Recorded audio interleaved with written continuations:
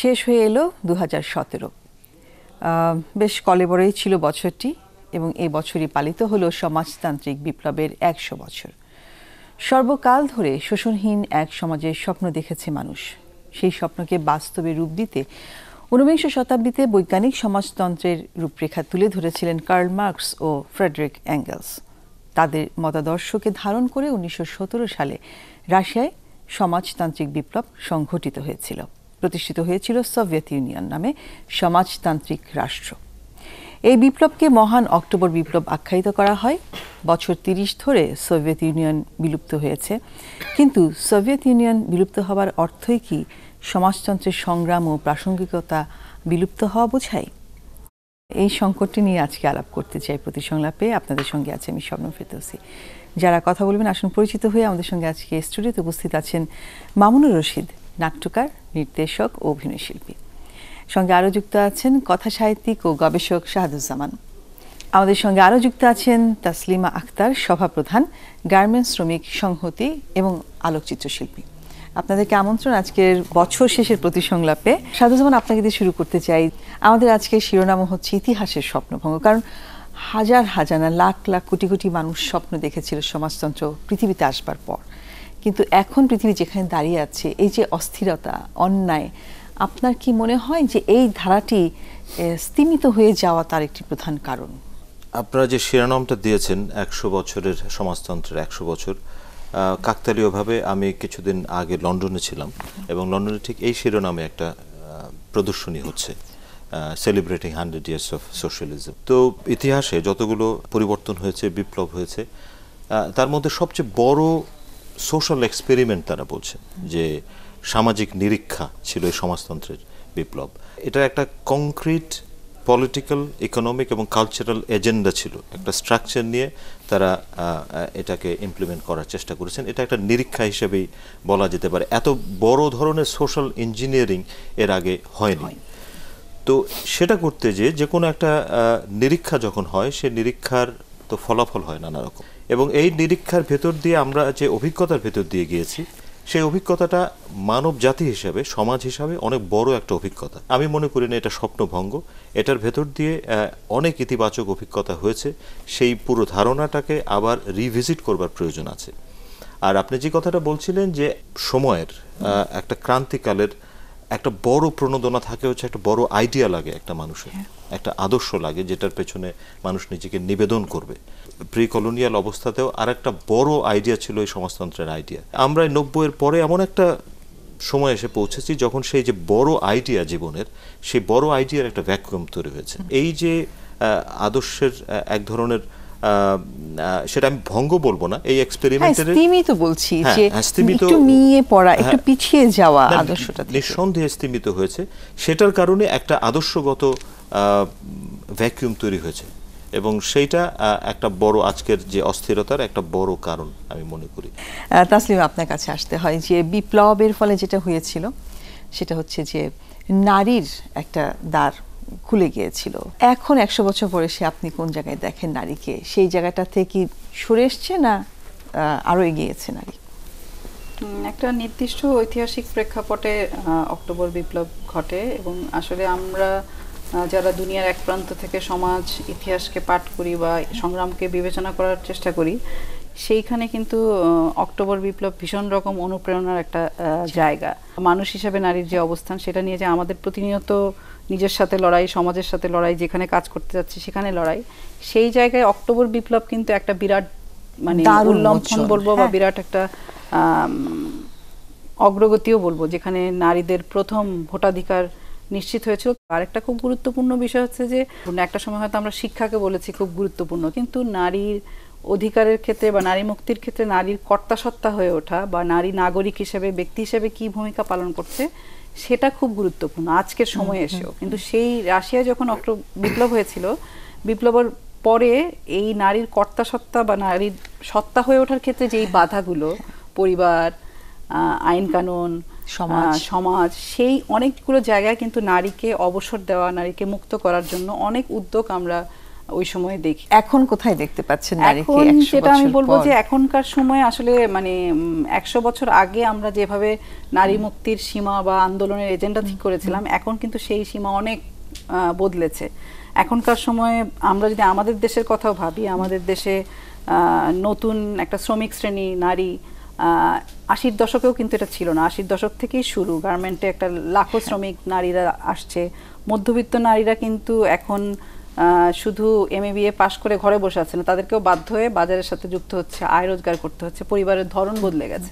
যে অর্থনীতি নারী শ্রমিকের যে সম্পৃক্ততা, এর সাথে কি আপনি বিপ্লবের কোনো একটা যোগসূচক খুঁজে পান? আমাদের এখানে যে স্ফুরণটা ঘটলো সরাসরি উৎপাদনের সাথে নারী তো অবশ্যই খুব গুরুত্বপূর্ণ, কারণ যে কোনো সমাজে যখন শ্রমিক নারী বা স্বীকৃত পেশায় নারীদের অংশগ্রহণ বৃদ্ধি পাবে, স্বাভাবিকভাবেই নারীর যে অধিকারের বিষয় সেটাও সামনে আসবে। কারণ যে নারী ঘরের বাইরে যাচ্ছে, আয় রোজগার করছে, সে যখন ঘরে ফিরে আসছে তখন কিন্তু তার পরিবারের পুরুষ সদস্যের সাথে তারও হিসাব নিকাশের বিষয়গুলো আরও সামনে আসে। ফলে সমাজে যখন শ্রমিক নারী আসে, তখন সমাজে গণতান্ত্রিক অধিকারের প্রশ্ন সামনে আসে, মৌলিক অধিকারের প্রশ্ন আসে। ফলে নারী শ্রমিকরা কিন্তু বা শ্রমিক শ্রেণী একই সাথে তার দাবিগুলোকে যেমন সামনে আনছে, নারী মুক্তির দাবিকে সামনে আনবে এবং গণতান্ত্রিক আন্দোলন সেটার দাবিকেও কিন্তু সামনে আনবে। মানুষই আপনার কাছে আসতে চাই, কারণ আপনারা শুরু করেছিলেন সমাজ পরিবর্তনের যে সেই স্বাধীনতা সংগ্রামের আগে থেকেই বাংলাদেশে একেবারে সমাজতান্ত্রিক ভাবধারার আদর্শ উজ্জীবিত হয়ে, এমনকি সাংস্কৃতিক বিপ্লবও। সেই বিপ্লবটা কি আপনার মনে হয় যে খুব সফল হলো না এই দেশের মাটিতে, কারণ মধ্যবিত্তীয় রোমান্টিসিজম? এটা তো একটা বিষয়, কিন্তু একটা সময় তো ভীষণ সাফল্য এসেছিল। যেমন আপনি যদি অক্টোবর বিপ্লবের নিরিখে দেখেন, আমরা যদি শিল্প সাহিত্যের দিকটাই শুধু বলি, যে প্রেরণাগুলি কিরকম, টলস্টয়, দস্তয়েভস্কি, চেকভ, এবং সর্বশেষ ধরেন যে কবিরা তো অনেক কবি আছে, মায়াকোভস্কি, তারপরে ম্যাক্সিম গোর্কি। রুশ বিপ্লবের কিন্তু প্রথম দিকেই কথা ছিল যে পাওয়ার টু দ্য সোভিয়েতের হাতে ক্ষমতা দাও, সেটা না করে ঘটনাটা উল্টে গেল, পাওয়ার টু দ্য পার্টি। এই পাওয়ার টু দ্য পার্টি হওয়ার পরেই কিন্তু ব্যুরোক্রেসি এবং যত করাপশন, যত কিছু হওয়ার হয়েছে। এখন ওই যে একটা বড় প্রেরণা, শিল্প সাহিত্য থেকে শুরু করে একটা শ্রমজীবী মানুষের যে রাষ্ট্র, সেটাকে আমরা কিন্তু গ্রহণ করেছিলাম। 60-এর দশকের যে রাজনীতি, ছাত্র রাজনীতি, আত্মার খোরাক, মানুষকে আত্মার খোরাক দিতে হবে, ওই সময় কিন্তু একটা বড় ব্যাপার। যদিও বিভক্ত হয়ে গেল রুশপন্থী এবং চীনপন্থী, কিন্তু একটা বড় প্রেরণা ছিল আমাদের ওই কলেজ এবং বিশ্ববিদ্যালয় ওই সময়কার মধ্যে, যে বাংলাদেশের মুক্তির প্রশ্নে, সব প্রশ্নেই সমাজতান্ত্রিক ভাবনা এবং আমাদের যারা আগের জেনারেশন, এই আগের জেনারেশন তো অনেক বড় বড় স্যাক্রিফাইস করেছে। বড় বড় জমিদাররা জমিদারি ফেলে দিয়ে সর্বস্ব ত্যাগ করে তারা রাজনীতিতে এসেছে, এগুলো আমরা দেখেছি। যে কারণে এই সমাজতান্ত্রিক যে স্বপ্নটা, এই স্বপ্নটাই আমাদেরকে আচ্ছন্ন করে রেখেছে। এবং বাংলাদেশ হওয়ার পরেও কিন্তু আমরা চেয়েছি যে যে শিল্পী কাজ করুক না কেন, যেমন আমরা বলেছি যে নাটক শুধু বিনোদন নয়, শ্রেণী সংগ্রামের সুতীক্ষ্ণ হাতিয়ার। এবং ওই যে একটা প্রেরণা, সেই প্রেরণা থেকে কিন্তু অনেক কাজ হয়েছে পৃথিবীতে। আমাদের এখানে তো আমরা খুবভাবে প্রভাবিত ছিলাম। 75 পর্যন্ত আমাদের শৈশবের কথা বলতে পারি, আমরা তো প্রগতি প্রকাশনের বই পড়ে বড় হয়েছি। একটা অন্যরকম সাংস্কৃতিক আবহ এখানে ছিল, সেটা ধ্বংস হয়ে গেল কেন? সেটা আপনারা রক্ষা করতে পারলেন না কেন? আজকে সারা পৃথিবীর রাজনীতি চেঞ্জ হয়ে গেছে, আভ্যন্তরীণ কিছু সংকট হয়েছে, আমাদের দেশের পার্টিগুলিতেও সেই সংকটটা হয়েছে।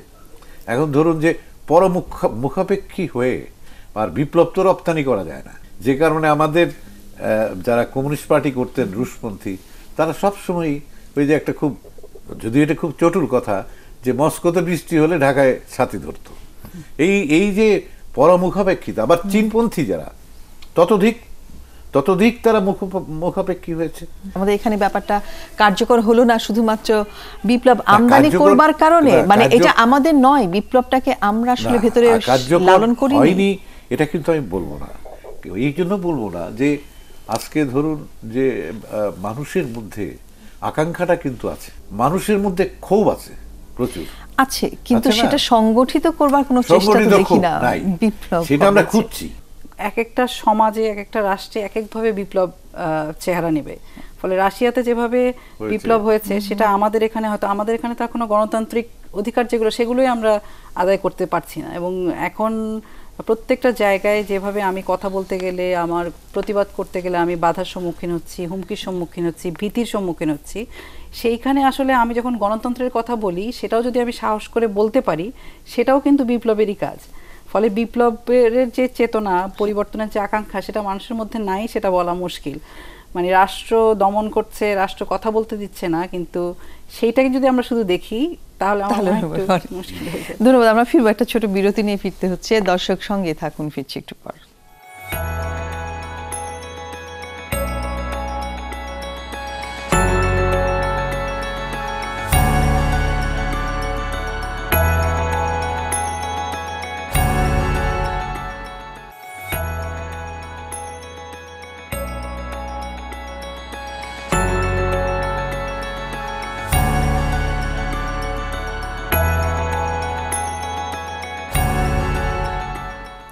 ফিরে এলাম বিরতির পর। আরও একবার প্রতিসংলাপে কথা বলছিলাম সমাজতন্ত্রের 100 বছর নিয়ে।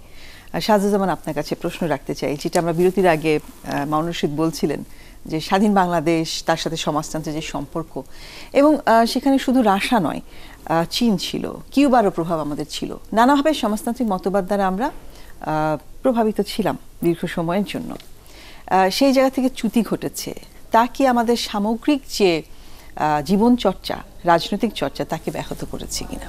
ইতিহাসের ধারাবাহিকতা যখন ইন্ডাস্ট্রিয়ালাইজেশন হলো, শিল্পায়নের কারণে একটা ব্যাপক ক্যাপিটাল পুঁজির যে এবং উপনিবেশিক কলোনিয়াল পুরো সিস্টেমের কারণে ব্যাপক পুঁজির যে সঞ্চয়টা হলো, এবং এটার ভেতর দিয়ে সম্পদের একটা কেন্দ্রীকরণ হলো। তো এতে একটা ভীষণ রকম বৈষম্যের তৈরি হলো, মানুষে মানুষে, দেশে দেশে।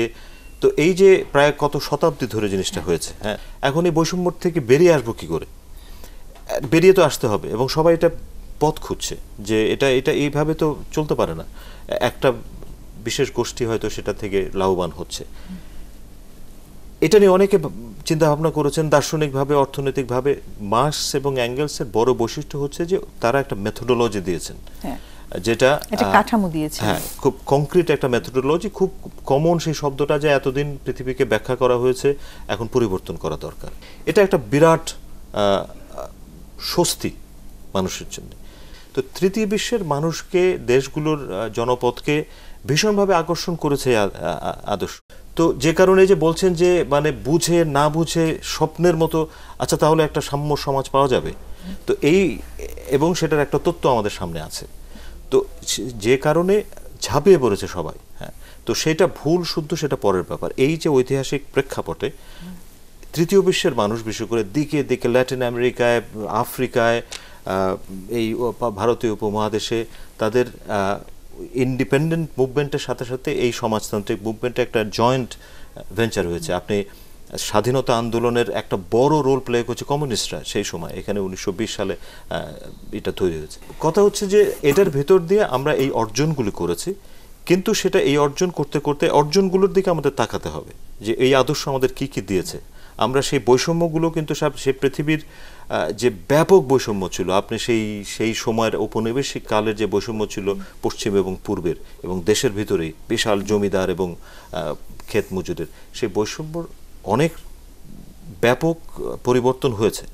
বৈষম্য মিটে গেছে সেটা বলছি না, সেটার একটা বড় অনেকগুলো লেয়ার তৈরি হয়েছে এখন শ্রেণীর। এক্স্যাক্টলি, তাই না? তো আমাদের যে চর্চার ভিতরে একটা বড় দুর্বলতা যেটা ছিল, যেটা উনিও কিছুটা বলেছেন, যে আমরা স্থানিকতাটা খুব ইম্পর্টেন্ট, সেই স্থানিকতার দিকে আমরা জোর দিইনি। আমরা সবসময় মানে আন্তর্জাতিকতা এবং স্থানিকতার যে দ্বন্দ্ব, এটা একটা খুব ইম্পর্টেন্ট ব্যাপার। যেটা হয়েছে যে আমরা আমাদের মাটিটাকে ভালো মতো চিনি নাই। আমাকে যদি বলেন যে আমি বলবো যে যারা বাম আন্দোলনের সাথে ছিলেন, যে তরুণ তরুণী, যারা মানুষের প্রতি ভালোবাসার ক্ষেত্রে কোনো কমতি নাই, তাদের মতো এত স্যাক্রিফাইসিং মানুষ খুব কম আছে এই সময়েও। কিন্তু কেন তাদেরকে মানুষ যখন এত ভালোবাসা সত্ত্বেও মানুষ তাদের ভালোবাসে না কেন? ভালোবাসে, হ্যাঁ, কেউ তাদের ভালোবাসাটা নিল না কেন? তো এইখানে ভাবার ব্যাপার আছে। একটা লোককে আমি খুব মানে একেবারেই ব্যতিক্রম দেখেছি, সেটা জসিমউদ্দিন মন্ডল।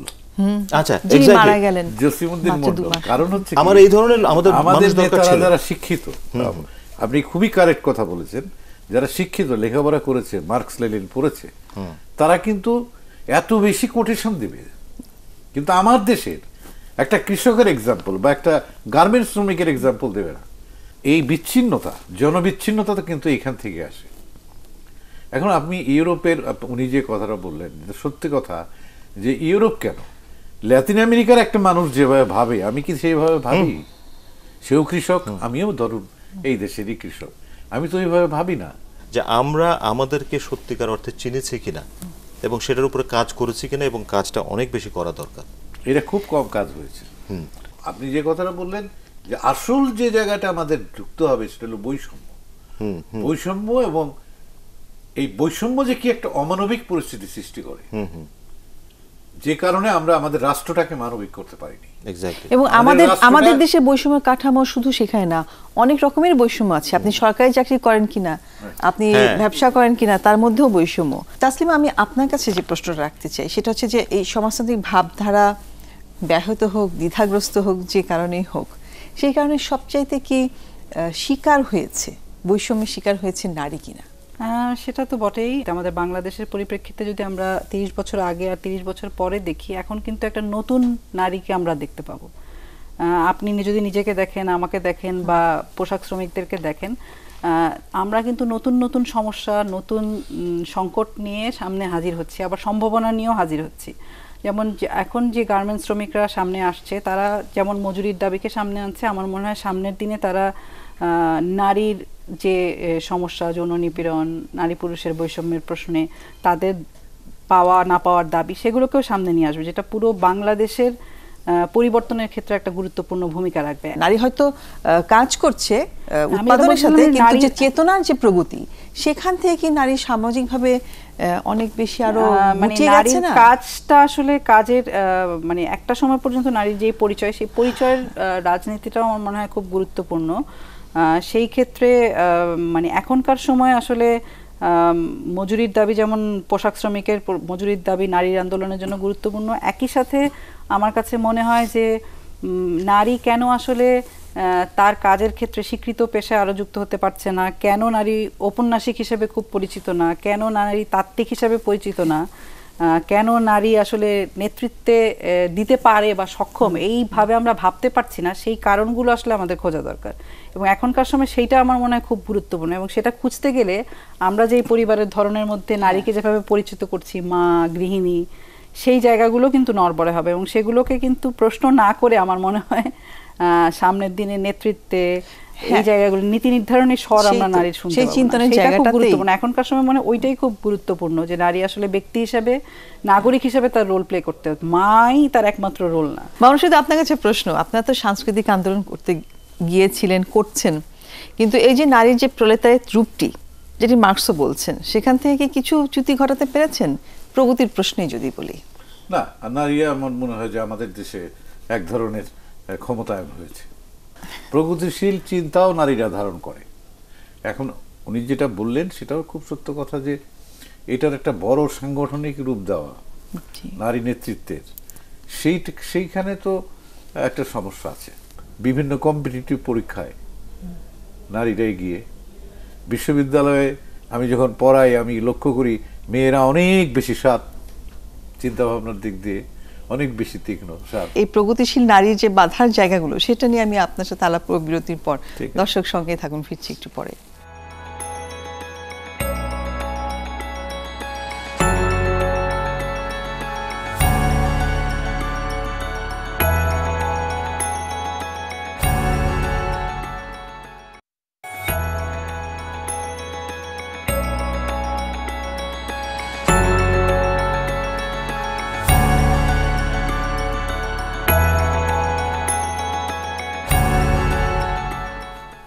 আছেন আপনার প্রতিসংলাপে, কথা বলছি সমাজতন্ত্রের 100 বছর নিয়ে।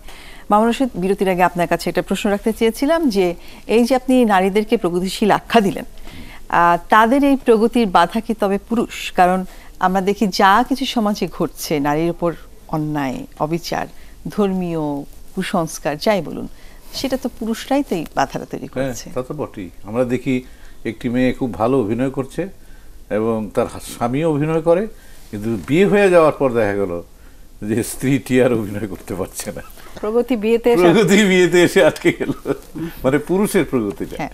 তো এইরকম প্রগতিশীলতা, নারীর প্রতি অবিচার, নারীর প্রতি, সেখানে তো পুরুষ অবশ্যই দায়ী।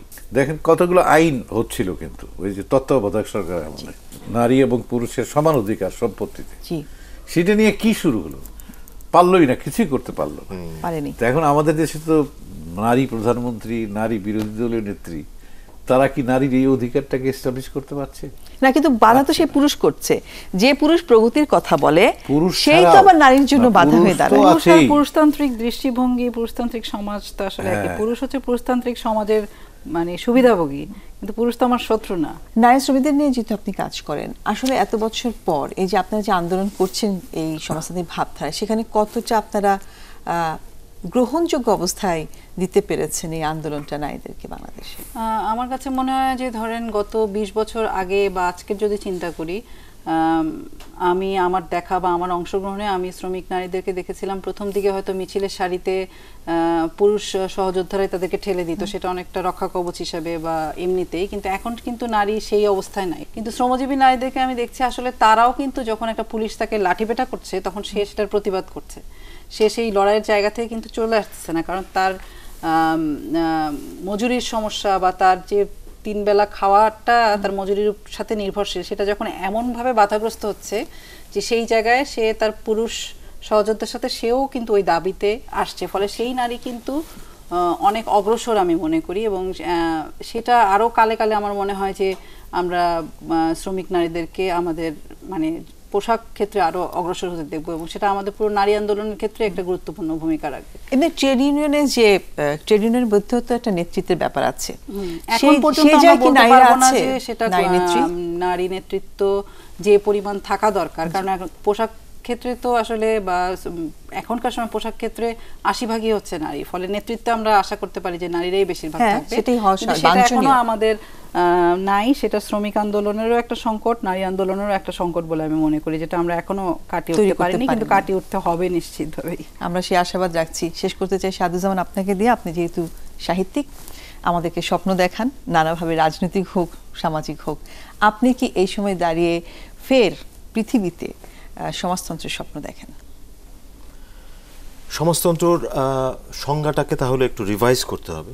সমাজতন্ত্রের মূল কথা যদি হয় বৈষম্যহীনতা, তাহলে তো অবশ্যই একটা এই পৃথিবীর একজন সচেতন মানুষ হিসাবে এই বৈষম্য ঘুচে যাক, এটা তো নিঃসন্দেহে আমি চাই। কিন্তু যে অর্থে যেই পদ্ধতিগতভাবে সমাজতন্ত্রের চেষ্টা করা হয়েছিল, সেই পদ্ধতিগুলোকে আমাদের প্রশ্ন করতে হবে, সেই পদ্ধতিগুলিকে নতুন করে ভাবতে হবে এবং নানাভাবে নতুন নতুন রূপে, আমি একটু আগে যেটা বলছিলাম যে এই স্থানিক রূপে সেটা দেখা দিচ্ছে। এটা এক সময় আপনি বলতে চাচ্ছেন নতুন ফর্ম নিচ্ছে তবে সমাজতন্ত্র পৃথিবীতে? হ্যাঁ হ্যাঁ, মানে নতুন ভাবে আসবে। এবং আপনি দেখবেন যে এই বাম ধারার অনেক রাজনৈতিক শক্তি পৃথিবীর বিভিন্ন জায়গায় আছে, হচ্ছে। চায়নার মতো এত বিশাল পপুলেশনের একটা পপুলেশন যে এই জায়গায় এসে সুপার পাওয়ার হয়ে দাঁড়াচ্ছে, সেটা একটা বড় কন্ট্রিবিউশন হচ্ছে তাদের সমাজতান্ত্রিক চর্চা। সেটা যদি না হতো এই গ্যাপটা পূরণ হতো না। আমাদের পথটা আমরা কিভাবে খুঁজে পাবো সেটা আমাদের দিকে তাকাতে হবে। এই স্থানিকতার দিকে আমরা আজকাল আইডেন্টিটির কথাটা খুব বলি যে আমরা বাঙালি, বাংলাদেশি, মুসলমান, এই ব্যাপারগুলোকে সমাধান করতে হবে। এই সমাধানটা আমাকে কিউবা দিবে না, রাশিয়া দিবে না, আমেরিকা দিবে না, ভারত দেবে না, আমাকে বের করতে হবে। আমাদের ইন্টেলিজেন্সিয়া, আমাদের বুদ্ধিবৃত্তি ব্যবহার করে সেটার খোঁজ করতে হবে এবং সেই চর্চাটা আমি বেশি প্রয়োজন মনে করি যদি সমাজতন্ত্রের স্বপ্নটাকে জাগরুক রাখতে হয়। আমার একটা নাটক করি আমি, চের সাইকেল। সে একটা অংশে আছে যে চে এবং তার বান্ধবী যুদ্ধ থেকে ফিরছে, যুদ্ধ জয় হয়ে গেছে, তো চের খুব হাঁপানি উঠেছে। তো তার বান্ধবী বলছে যে চে, তোমার এত কষ্ট তবু তোমার ক্লান্তি নেই। তখন সে বলছে, ক্লান্তি কোথা থেকে আসবে? আমি যখন ডাক্তারি পড়তাম তখন একটি জীর্ণ শীর্ণ শিশুকে দেখেছিলাম। শিশুটির পাশে ওর মা বসেছিল, মার বুকে দুধ ছিল না, আমরা অনেক চেষ্টা করলাম, কিন্তু শিশুটিকে বাঁচাতে পারলাম না। 2 দিন বাদে শিশুটি মারা যায়। যে রাতে শিশুটি মারা যায়, সেই রাতে বুয়েন্স আয়ার্সের সবচেয়ে ধনাঢ্য ব্যক্তি কার্লোসের কুকুরের বিয়ে হয়েছিল। সেই কুকুরের বিয়েতে এত খাবার উচ্ছিষ্ট হয়েছিল যে তা দিয়ে কয়েক হাজার শিশু পেট ভরে খেতে পারত। পৃথিবীটাতে এত বৈষম্য, পৃথিবীটা এত অমানবিক, তাই তো ক্লান্তি নেই, কারণ জীবন তো একটাই। ধন্যবাদ আপনাকে। আমরা চাই আরো চেয়ে তৈরি হোক আমাদের এই সমাজে, এবং নতুন বছর একটি বৈষম্যহীন সমাজ আশা করছি আমরা এই দেশে, এই পৃথিবীতে। ভালো থাকবেন।